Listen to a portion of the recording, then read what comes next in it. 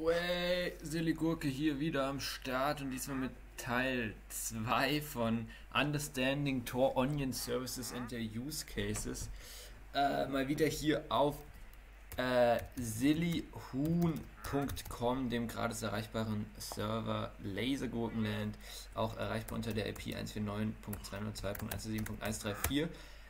Ja, letzte Folge war AFK, die Folge davor haben wir Understanding Tor Onion Services and their Use Cases Hope 6 2016 von dem Channel Tor Project geschaut. Ich glaube, ich habe off-camera noch was geschaut. Ich meine, letzte Folge ging es irgendwann auch so mit Minute 28 und jetzt sind wir hier bei 37.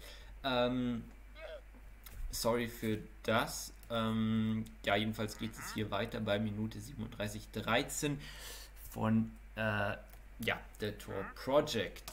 Alles klar. Okay.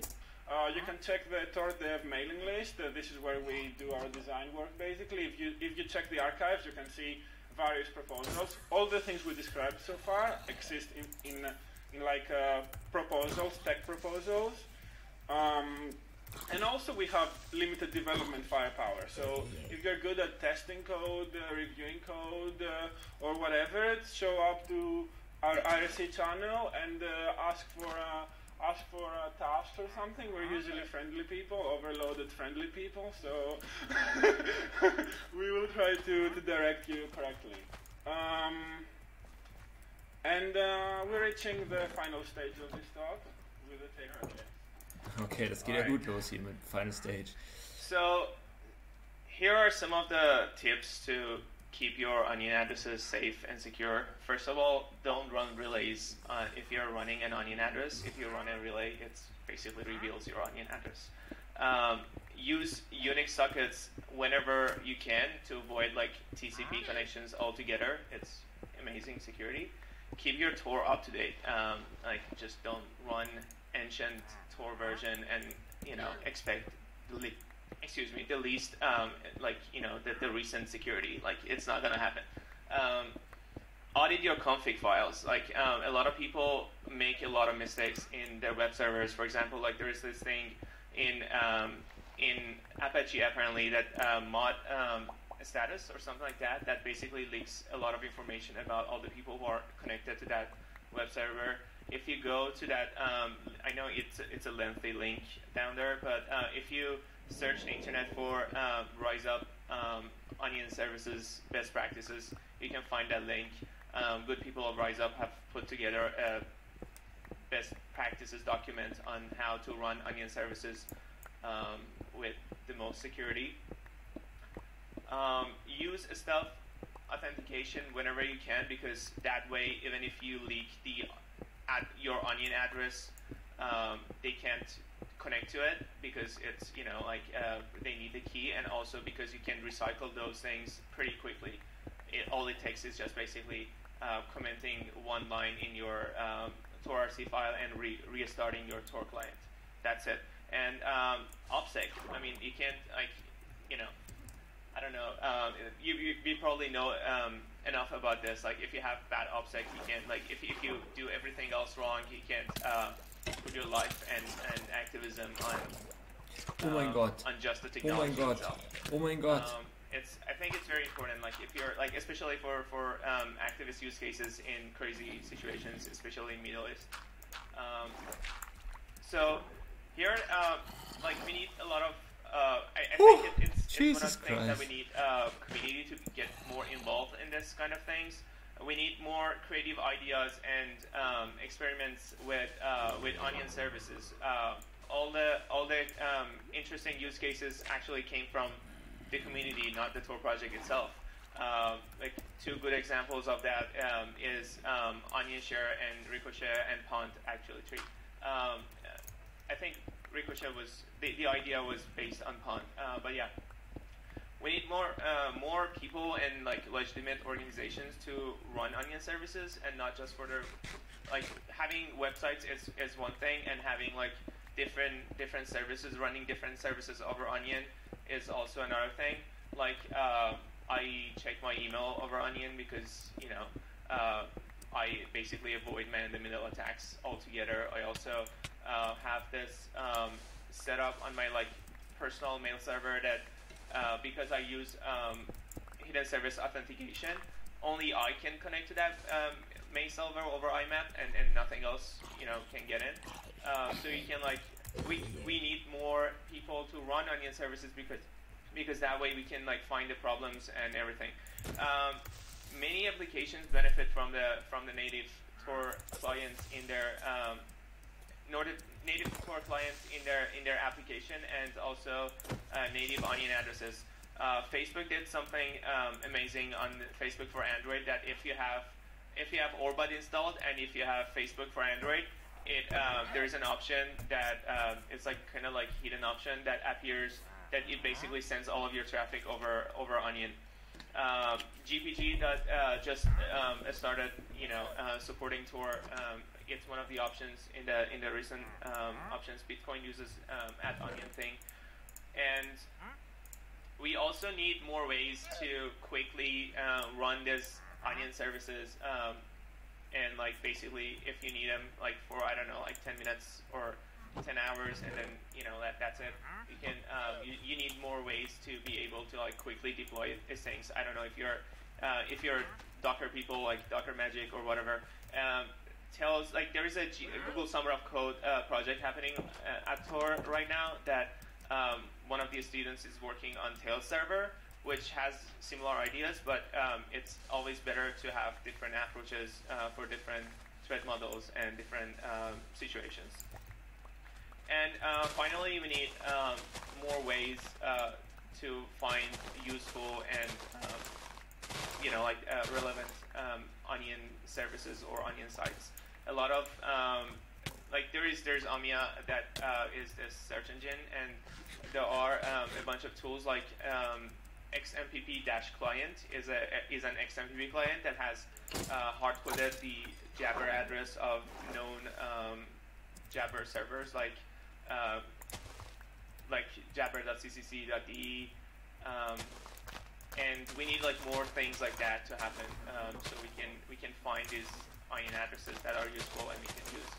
RiseUp also has this page that basically every service that they run has an equivalent of Onion. So if you want to fetch your email over Onion address, you can, or if you want to connect to RiseUp Jabber over Onion, or use any other services. Thank you. Okay, Leute, das war der Talk hier, Understanding Tor Onion Services. Oh, da sind noch jede Menge Fragen. Alles klar. Alles klar. Aber ja, hier, ne, das war auf jeden Fall der Talk. Just a quick plea. First of all, if you want to go to the, we have time for questions now. Please use the microphone, and please ask your question in the form of a question. Okay. Hey guys. Hi, I'm Daniel Farr from George Mason University. We work on cloud robotics a lot. The bad actors are our enemies, but our biggest enemy is latency. So I like this, but have you done any tests for latency, and what could I expect? Any additional latency? Böse Frage. Ouch. Jetzt bin ich mal gespannt. Yeah, I actually don't know exactly what kind of latency you expect and you would like to have. I don't think you can treat Tor as a real-time system where the latency is well known and everything. Sometimes the latency is much better than you would expect from a thing that has 6 hops. But in general, and depending on the threat model of your things, because maybe they don't need to be pure anonymous, they can have less hops, I don't know, they can be single onion services or something. You can have improved performance. But without knowing the exact specs of your thing, I cannot know if it's the right thing to do. Yeah, if latency is what you're fighting for, there needs to be more issues. But you haven't done any tests on the latency. Okay. Oh, I see. Thank you. Hä? Was? But you haven't done any tests. Okay. So you mentioned Vanguard, the Vanguard system for avoiding the attack on hidden services guard nodes. It seems to me the main reason you need that is that an attacker can cause the Onion service to make new circuits. Wouldn't that apply to other Tor clients as well? Or are you considering using the Vanguards for other clients? Okay, so for normal clients, you usually cannot force a Tor client to create an arbitrary number of circuits, as you can do for hidden services. Well, sure, but consider like a web page running JavaScript that has a cross-origin anonymous script thing. Presumably that will go in a different Tor circuit, right? I actually don't know how circuit isolation works in this case, but indeed you can think that over time any client will eventually create enough number of circuits that it will hit your middle node eventually. Actually, when we designed the Vanguard proposal, we actually thought of applying this to clients so that it's symmetric, so that it's all the entities use the same path construction basically. So if we did it for hidden services, we would most probably do it for clients as well. Okay, cool. Thank you. Also, thank you for the great work. Hi. Just how decentralized is the directory system, and how are the directory nodes chosen by the network? So decentralized, basically there are 8 servers around the world. There's 2 in the US, 2 in Netherlands, 2 in Germany, 1 in Austria, something like that. They are chosen very carefully, let me say that. So they're always, there's no organization running a directory. It's always a person that we trust, that the community knows. This person needs to come to the meetings with that most people actually met in person. So that's for the operator part. And the network part, we try to use also trusted networks. For instance, run it as RiseUp, some at universities, and so on and so forth. We wouldn't run a directory instead, for instance, instead Etzner or VH or stuff like that. Anyway, they don't want that. So that's as much security we have for directories. Have you thought about using like a distributed hash table kind of a thing? There have been multiple proposals about making it better, less centralized in some ways, and so on and so forth. But this directory system, this consensus and the votes are actually extremely complicated.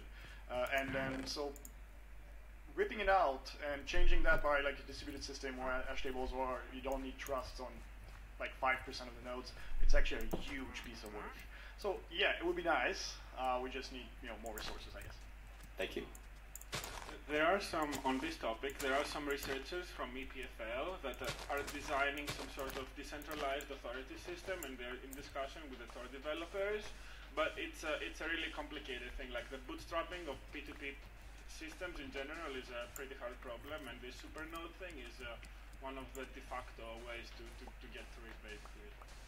Hey guys, thanks for all your work. Just a quick question. Do you guys have any kind of an estimate of when this stuff will land and be publicly available? Rough, specific, anything? Das ist doch schon öffentlich. Okay, estimate. So we broke this thing in 5 steps. One. Was? Habe ich den ganzen Talk nicht gecheckt oder so? Ich glaube, ich habe den ganzen Talk nicht gecheckt. Was? We're at 3.5 right now. So I would not expect this in maybe like, okay, let's be optimistic, like in a year, around that. It's if you remember the slide yesterday from the other talk, we had this construction of onions, which is nice, and it's the problem, right? So one thing we didn't say is that this hidden service design right now will live in parallel with the new system. And just for those two to work together in terms of codes, the C codes, it's a lot of work. So I would say a year. Great, thank you. On this topic again, we're literally 2-3 developers with not even full-time, some of us. So more funding, more developers would really accelerate this task, basically. Also, if you are a C developer, join us. Yeah, C developer, please. Hey, thanks for all your work, guys. My question was, when you had that diagram where you were running those compartmentalized app server, DB server, all that, and when you use a Tor relay between them, is there any way to kind of address that might not have enough bandwidth for you exactly, or? A Tor relay and. Okay, so habe ich gar keinen Sugarcane mehr dabei. Ja, egal, ich werde noch jede Menge finden. DB server and yeah, it's way back there. Yeah.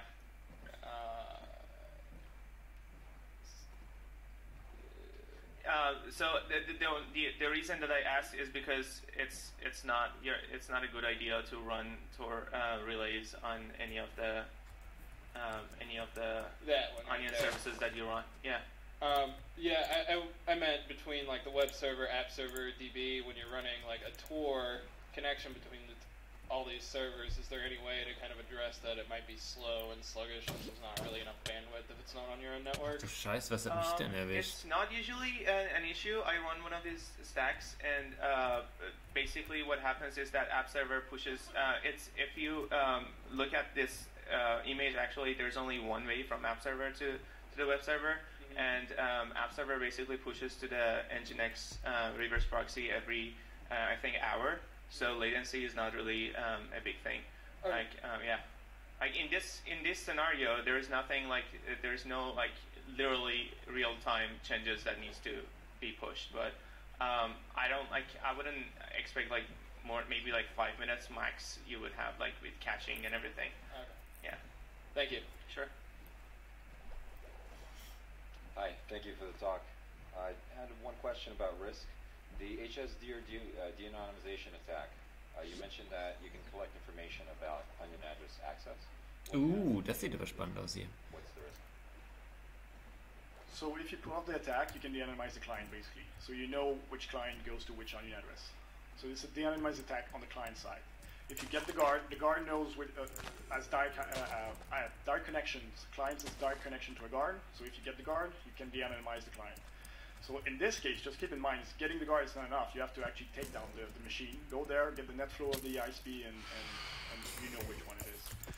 So this is one of the reasons why we have rotation periods at the Vanguard, is that we expect that in 5 to 11 days on the second set, well, the takedown is it takes longer than that in the political system.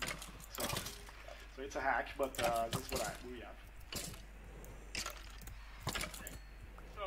Thanks. Let's first of all give them a big hand. Okay, dann war's das But jetzt. don't move. So if you are mit here, dem if you Talk. want to go to Cory Doctorow's keynote, which is in Lamar Wir sehen uns wieder in der nächsten Folge auf dem gratis erreichbaren Minecraft-Server Lasergurkenland mit der IP 149.202.147.134. Das war der Talk. Was der ist, da brauchen wir nicht mehr. Das war der Talk Understanding Tor Onion Services and their Use Cases Hope 6 oder Hope XI 2016 von dem Channel The Tor Project. Und ich bin hier gerade ein bisschen am struggeln. Stop, Maus hängt, alles klar. Genau. Den ersten Teil dazu mit ein paar Minuten fehlend gab's vor 2 Folgen. Genau, dann joint doch bitte den Server 109.22.147.134, denn ich zahle immerhin hier für diesen Server und will euch eine lange Uptime garantieren. Und genau, je mehr Leute davon profitieren, desto mehr Sinn macht das Ganze. Alles klar. Wir sehen uns in der nächsten Folge. Ciao.